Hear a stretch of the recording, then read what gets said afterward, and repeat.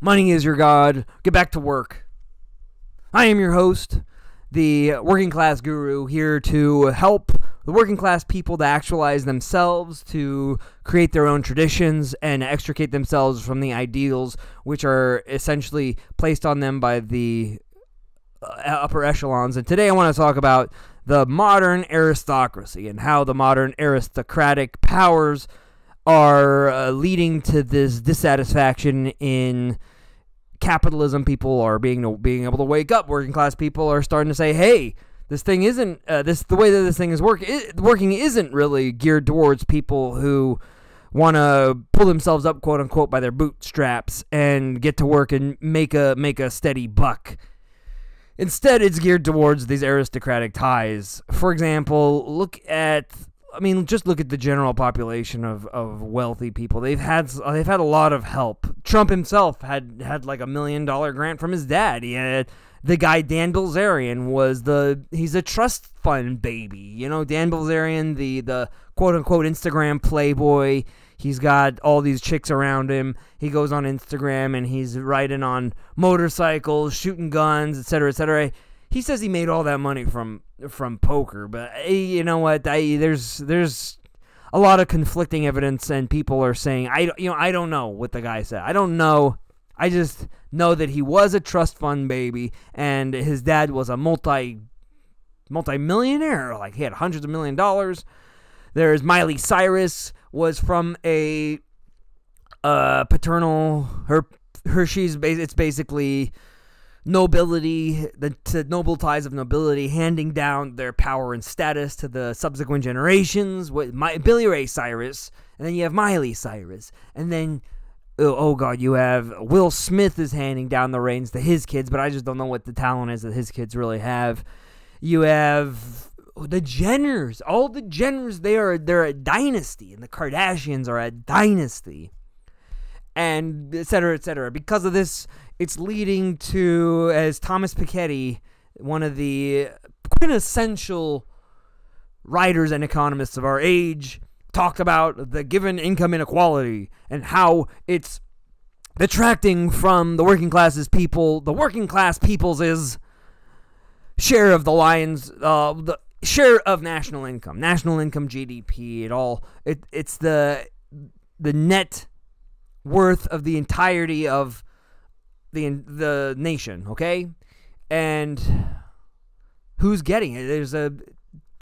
It's increasingly going, the lion's share, the grossest profit of all of it is going to a tiny, insignificant little percentage of the population, where multi-billionaires are created, hundreds of billionaires, and this is, and what do they do? What do?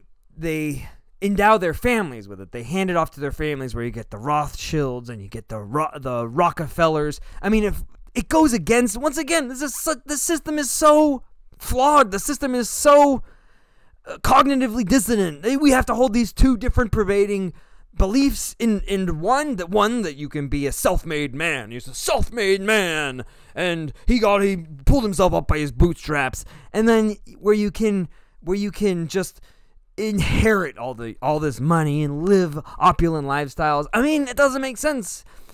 Wouldn't we create a sort of zero inheritance where you cannot inherit? If we wanted to create a system, a tabula rasa, where a man's ability was determined by how he fought in the market, how he was able to pull himself up by his bootstraps and fight his way up to the top rankings of the corporate ladder, wouldn't everything just be where you cannot inherit? Sorry, you're not allowed to inherit something. I don't know. It's a crazy idea. That is actually communist, by the way.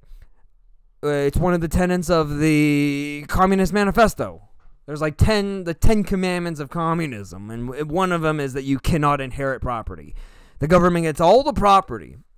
But what if there is a way that we could create a trust fund for the working class? Or the problem is that how are we gonna, I don't think that we can, okay? I don't think that we straight up can. the reason we have an aristocratic dynasty class of capitalists, multimillionaires, and billionaires, and why the divide between the rich and poor, the working class, hard-working people, by the way, and the capitalist bourgeoisie class is inherently due mainly because of... Oh, shoot, where was I going with this? I completely lost my train of thought there. The reason why we have this is not only because of inheritance, but also because I'm losing it, man. I'm losing it. I gotta go back. It's hard to hold all this together. Hold it together, man. Hold yourself together. It's because aristocracy is a normal part. Aristocracy simply means to be ruled by the abled. But I don't think having money is inherently something that gives you power over another person. It doesn't give you the power of knowledge. It doesn't endow you with the ability to rule other people. It simply means that you're richer than somebody else. It just means that you have more money if you get it from your dad or your mom, or you inherited it. It doesn't make you better. Maybe I'm a technocrat in that sense. Maybe I want to see a world where the people who are the best are at the top, and there are menial figments of society where the technocrats rule. But anyway, yeah, the aristocracy is not going anywhere. It's a component of, I think, human nature itself. We see it across all cultures. And this idea of communism. I'm pro working class. I'm pro proletariat. But this idea that communism is somehow gonna bring around this equity. Everybody gets the same thing. You're all gonna get the same ham sandwiches. Everybody eats ham sandwiches on Wednesdays. Who works like this? Nothing works like this. You got to get in touch with nature. We have to align ourselves with the natural world in order to, get things to work. All right, I am your host, the Working Class Guru, and if you like this, subscribe to my just basic meanderings and ramblings. He rambles. This guy, he rambles. Go to workingclassguru.com. And subscribe. All right, thank you. Bye-bye.